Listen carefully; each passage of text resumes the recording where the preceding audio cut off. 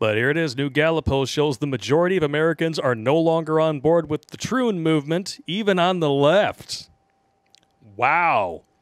69% of Americans oppose trans athletes competing against those of opposite birth sexes, which is a 7% increase in the last 2 years. Now, here's how the charts lay out here.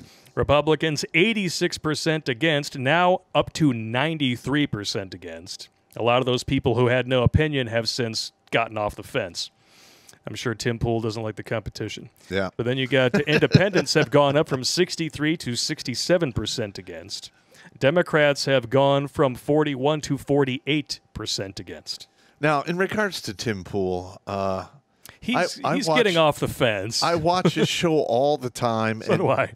Like 5-6 years ago, 3-4 years ago, he was milquetoast on the fence kind of guy.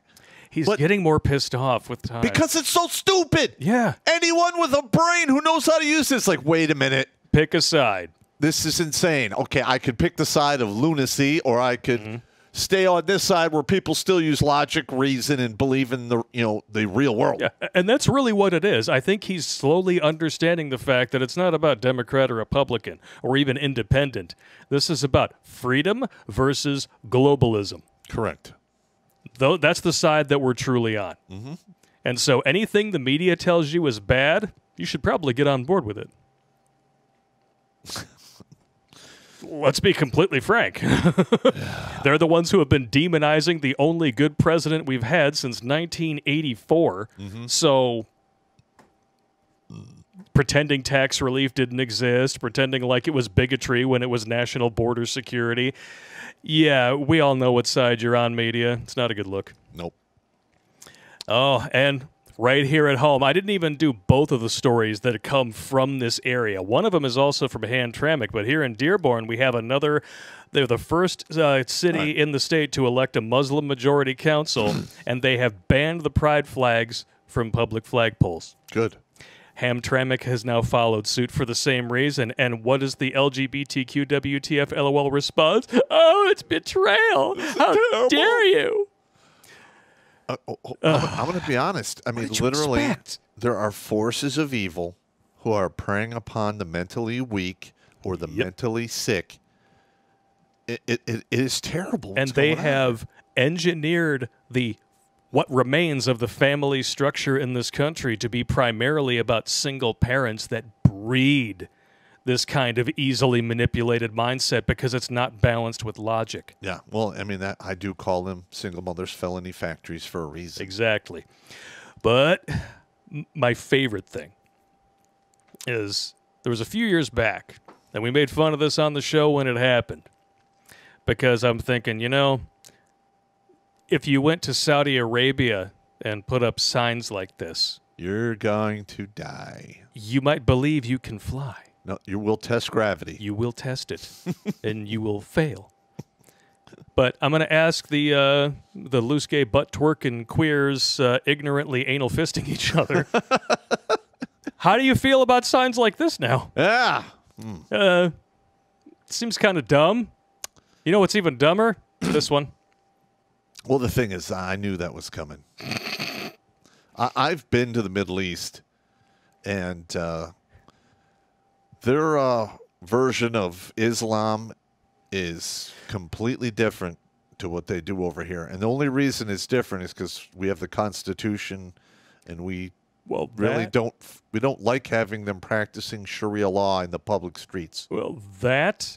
And part of their own Muslim doctrine is the permission to lie their asses off to us, to non-believers. Correct. So that may change in time. Yeah, we'll see. Just saying that this whole westernized Islamic culture, if they were to achieve any sort of majority in an area, like we're seeing, all of a sudden the tolerance they profess on social media goes away. Imagine that. Yeah. You can't really blame the white supreme pizzas for this, can you? I mean, look at them.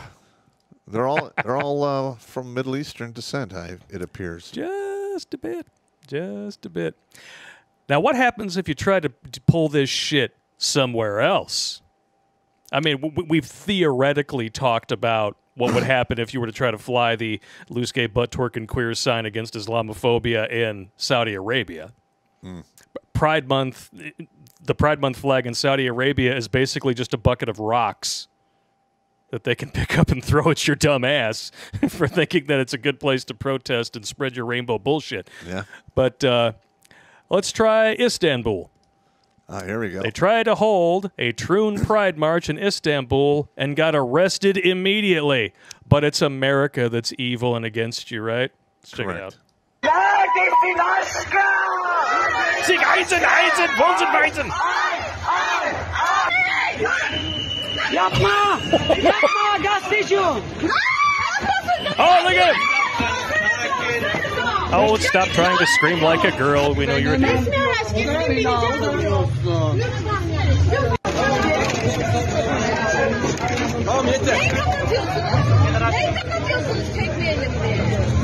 Now, I'm going to be honest, okay? What you're seeing happen here is you're seeing what should happen. Yeah. When you have a force like this that is so divisive that it's destroying the culture, And destroying the legacy. You have to shut it down. Destroying family legacies, too. Yeah. I mean, this is the epitome of evil. I mean, we know that this was meant to destroy families and destroy legacies because the Dutch study, which is held up as the gold standard, we talked about this last week, was financed by the puberty blocker makers, and it deliberately avoided all negative results, including a death. Brought to you by Pfizer. But I love these cops. They just went full Stephen Healy. I will send you to Jesus, and then they just, fuck you. No, I'm pretty sure they're not going to get harshly punished. But, I mean, people like this, though, a night in the tank. Who knows? I mean, it sounds like a good idea for them, honestly. Listen, I don't want to see anybody, like, killed over this stuff. No, they wouldn't get killed, but, they'd spend a night in the tank, drop trow, and just agree to be everybody's girlfriend. I'm not, a lot of that stuff does happen. Sometimes you got to pay extra for that at the glory hole. Dick thinking. That's a callback. Emotional damage. Where's the therapy button? This is so fucked up. But hey, it's good to know that it's going well for some of the kids. The kids seem to the kids are braver than their fucking parents. Yeah. Is what I'm seeing. They're getting out there and they're just like, look, no, we're not going to have it. Okay, we're going to boo this shit if you try to brainwash us with it in class. We're going to step on your flags because we watched you set American flags on fire. You don't like it? Fuck off. Because tolerance is not a one-way street. But in their cult, they think it is. Now, this dude here, he's an American treasure. I love this guy. Make sure your kids are protected.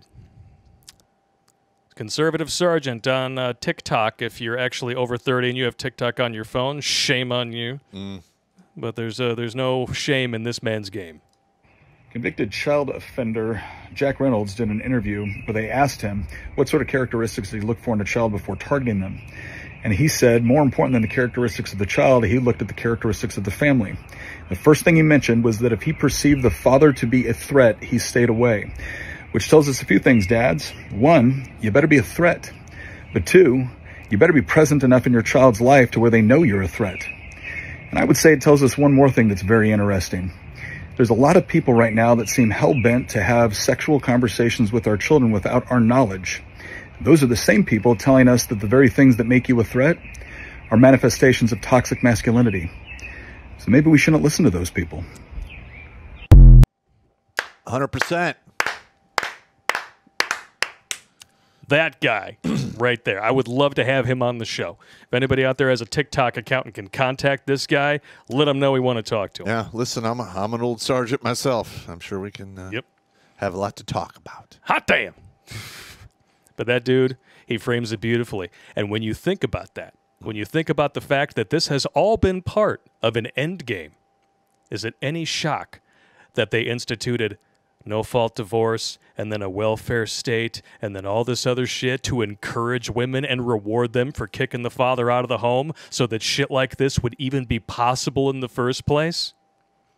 This was not a flash-in-the-pan idea. No, they've been setting this up for decades. Oh, yeah. Since, well, let's be honest. The communists were funding the movie industry in this country going all the way back to the 30s and 40s. The insurgence has been there for almost 100 years. That's some scary shit. Yeah. Wow. Right in the butt. And you know what? Before we get to the chats here, I'm just going to read this. This was sent to us by James. He sends us a ton of stuff.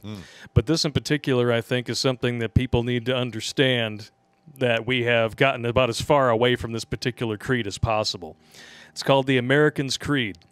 Half of this country has forgotten this or just forsaken it, is the tweet that it comes from here. I choose not to be a common man. It is my right to be uncommon. I seek opportunity to develop whatever talents God gave me, not security. I do not wish to be a kept citizen, humbled and dulled by having the state look after me. I want to take the calculated risk, to dream and to build, to fail and to succeed. I refuse to barter incentive for a dole. I prefer the challenges of life to the guaranteed existence, the thrill of fulfillment to the stale calm of utopia. I will not trade freedom for beneficence, nor my dignity for a handout. I will never cower before any earthly master, nor bend to any threat. It is my heritage to stand erect, proud, and unafraid, to think and act myself, enjoy the benefit of my creations, and to face the world boldly and say, this, with God's help, I have done. All this is what it means to be an American. Amen. And a women. It's gay. Stop. I know. Watch Grunt Speak live every Tuesday and Thursday at 8 p.m. Eastern. And if you want to join Pop for Supporter Sundays, go to redonkulous.com/donate and make a monthly pledge. A link is in the Meat Gazer box.